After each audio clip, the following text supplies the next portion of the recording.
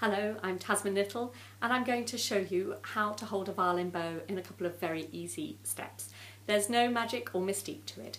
You simply relax your hand and let it fall in its own shape. You then pull your fingers in as if you were going to pick up a tennis ball. Then place your thumb just above the nut, the frog, put your second finger in alignment with the thumb and let the rest of the fingers fall as they do naturally. The only other thing you need to do is make sure that your little finger is resting on top of the stick, and that's all there is to it.